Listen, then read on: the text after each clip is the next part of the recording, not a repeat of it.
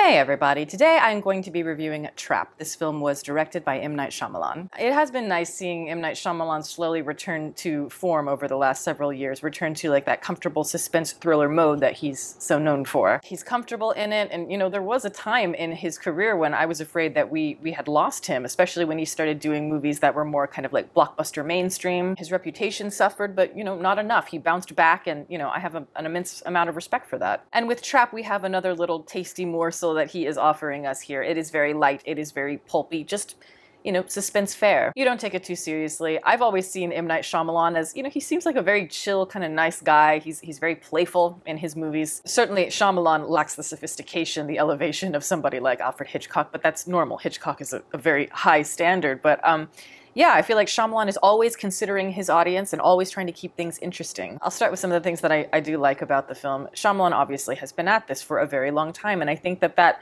shows just in the craft of his films. Even when the plot or the characters start to feel a little flimsy at times, it's like you can always count on him to have a great visual eye. I really like the cinematography here. There are some fantastic shots that are compelling, and they are placed right at the perfect point when you need to kind of kick up the tension. Yeah, there's some great split diopter shots going on. There's a lot of meta things going on here too, and I kind of wish they had leaned a little bit more into that. There's tons of visual Hitchcock references going on here. As an example, Hayley Mills is in this, and I was like, really? Pollyanna. All right. But yeah, they're kind of, referencing Hitchcock and like the Kim Novak bun, the swirl, from Vertigo. It's also very Hitchcockian, the idea of having your main character be the villain. That's a really interesting concept. And, in order to pull that off, you have to like the main character initially so that he can transition easily from protagonist to antagonist. So that means for a while in the movie, you have to find all of these little shifting obstacles. Different characters are going to take on the antagonistic role to Josh Hartnett, the main character here. That constantly allows the central tension in the movie to evolve properly. I also like that I like the environment that the movie takes place in, the idea of like having your main character in this big event, like a big crowd. Normally in psychological thrillers, they tend to be a little bit more intimate, and yet this one, again, this is a very Hitchcockian sort of thing. It's like you're trying to find the focal point and you're trying to hone in when there are all these variables going on in this big party situation. It's difficult to choreograph, but if you can do it, it's beautiful. And when Hitchcock did it, it was like ballet. This one, maybe not quite so balletic, but I get the inclination. There was a while in the movie where I found myself fighting a lot of the instincts, where I was like, wouldn't it have been better if we had waited, delayed the tension of knowing that our main character is the villain? You don't necessarily have to delay it until the third act of the film, but I felt like they could have delayed crucial information to help with the tension. But then as the movie went on, I was like, no, I actually kind of like the way they're doing it. Josh Hartnett is great in this movie because no matter what he does, even when it is kind of very far-fetched, I should say, not kind of, very far-fetched, it's like you still want to follow him and you always believe him. He's interesting, kind of like American roots, reliable type of actor where like you sense an honesty in him, a grounded quality. I like that they played him up as kind of like the cringy dad embarrassing the daughter. He's taking her to this big pop concert and she's embarrassed by him, obviously, and he keeps playing it up. All of that is cute. While the writing is less than stellar, it's the acting. It's like you buy into their rapport. I also think the movie does a good job of knowing when to tighten up the screws, to know when to deviate from one perspective to another. Again, that can be kind of difficult to maintain an audience interest. And overall, I think the film did all right with it. I wasn't fully on board with it all the time, but I found myself going, maybe I'm a little skeptical here, but I do want to see where this goes. I think for a while it was easy to, point to M. Night Shyamalan as the plot twist guy, to kind of look at those gimmicks and to seek them out, to only want to go see a Shyamalan movie to look for the plot twist. But I don't think that's why his career has endured. I wasn't sitting there thinking, oh my gosh, what's going to happen? It was more, how are we going to arrive at the conclusion?